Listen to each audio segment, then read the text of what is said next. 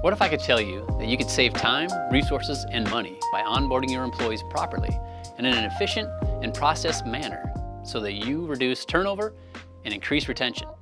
Not possible, you say? Well, it is, if done correctly.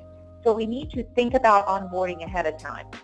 Now, I've worked in dealerships and I consult with dealership clients and service center clients, and I recognize, having been on that side of the business, that we don't always have time to get ready. You know, somebody shows up, we're sitting there processing payroll, and an individual shows up and says, hey, I just got hired. I'm a new lot porter, and I just got hired.